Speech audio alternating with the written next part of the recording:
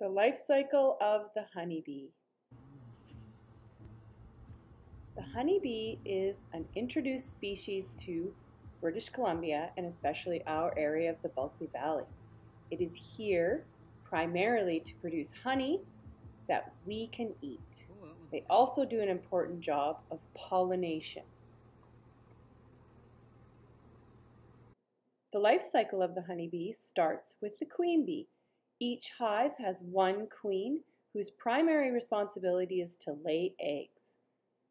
Pause your video now and see if you can find the queen. The life cycle of the honeybee is 21 days long. It begins when the queen bee lays eggs inside the cells, and then the worker bees feed pollen, royal jelly, and nectar. It then develops into the larva stage, and from there, the pupa stage, where the bee is starting to begin formation, and then it emerges as an adult bee.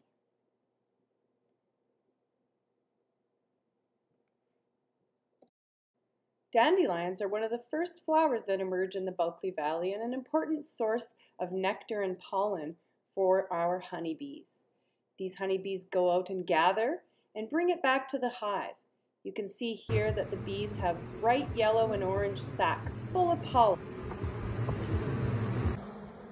The beekeeper needs to go through the hive and ensure that the queen is laying eggs. These eggs are important because it will increase the number of worker bees who will go out and collect nectar, meaning more honey. Okay, what's at this frame, Trevor? Some cat brood. Here you can see there are eggs that have developed into the larva stage. They are being fed pollen and nectar from the worker bees.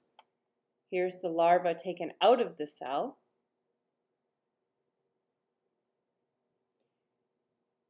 And the eggs develop into the pupa stage.